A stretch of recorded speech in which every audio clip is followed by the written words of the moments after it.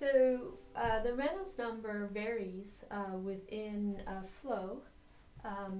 If you have the same fluid, for example, water, the density and viscosity remain constant, and so those aren't likely to flow, those don't change within, say, for example, a channel.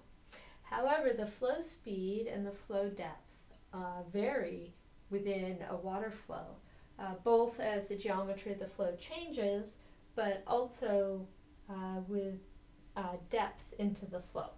So what I want to talk about in this video is a boundary layer that is present at the edge of any water flow, or ice flow, or airflow for that matter. So if we look at a water, and we're going to have the flow generally to the right, and then we have our solid surface down at the bottom. And this will be our water here. One of the things that happens at the base of the flow, if we look at this right here, there's friction between the surface and the solid. And that's because the water molecules flowing are interacting with the bottom of the flow, which is stationary, and you have, again, those hydrogen bonds create a boundary layer. And so right at this solid surface here, the flow speed right above it is 0. And so our flow speed is u. So right here, u equals 0 because of that friction. But the rest of the bulk of the water is still flowing downstream. So what we can do is we can make a plot of the flow speed versus water. Okay, so I've now moved my diagram over so I can plot flow speed with depth in the flow. So this is our flow, and goes to 0, and then there'll be some average flow. I'm going to say u bar, so u bar equals the average flow speed.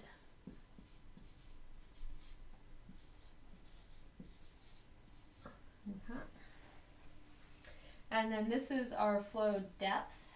So, or the height above, this will be the height above the surface here. So this is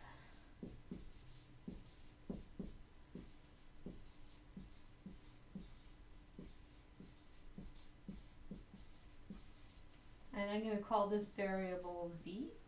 And at the top of the flow here, it goes, the height above the flow surface goes from 0 to L. So this L is our flow depth for the Reynolds number. Okay. And that's equivalent to the surface of the flow. So we talked about the friction. So the flow speed right at the bottom here is 0. And I will use a different color. All right.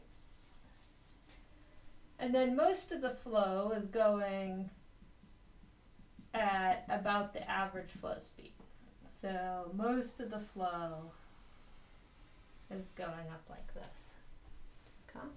So we have a flow here that's going fast and here that's going 0.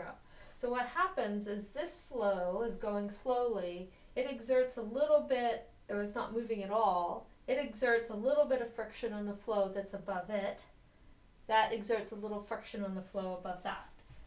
And then as you come down, the fast flow here is pulling the water below it downstream. So the flow goes a little bit higher, and it increases until you hit the average flow speed here. Okay.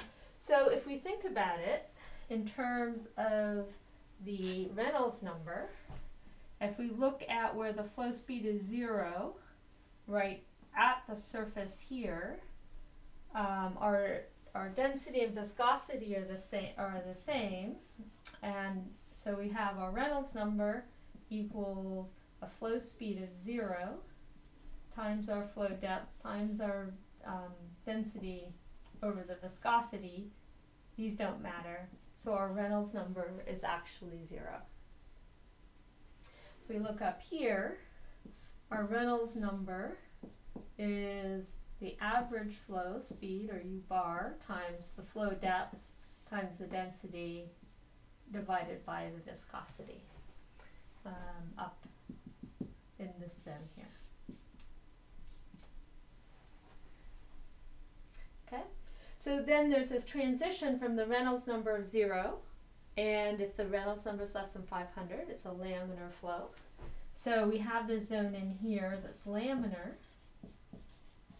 once the flow is just infinitesimally above 0, and this for water is almost always turbulent. So we have a turbulent flow here. And then in the zone, in the middle here somewhere, we go from a laminar flow to a turbulent flow.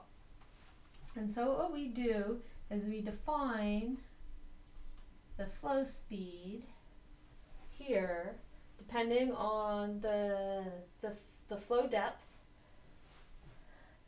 where the Reynolds number is 500. Everything below with a Z lower than this point has a laminar flow.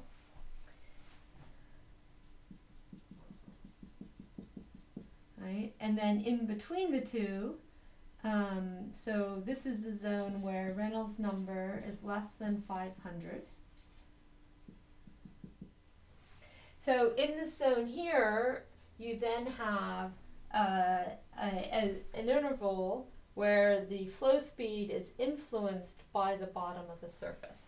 And so we have different names for these three components. Black again. So this one where the Reynolds number is 0 is called, because the flow is laminar, it's called the laminar sublayer.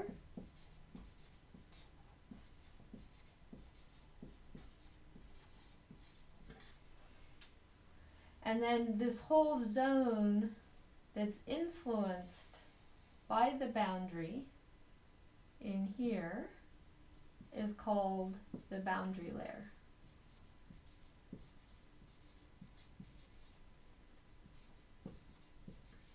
Okay, so the laminar sublayer is part of the boundary layer because it's influenced by this bottom part. Okay. Then you have the main flow up here. So in summary, what we have is a solid surface that creates friction. That friction slows down the flow that's in touch with it. That friction and slowing is transmitted upward in the flow to the top of the boundary layer, and then you have the rest of the flow going at an average flow speed downstream. The laminar sublayer is this part at the bottom where the Reynolds number is less than 500, and that's why it's called the laminar flow.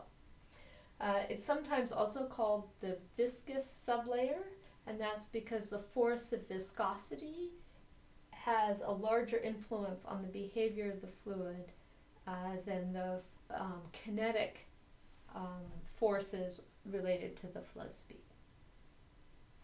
So we're going to use the term laminar sublayer, but if you want, you can also use viscous sublayer for that. Thanks for watching.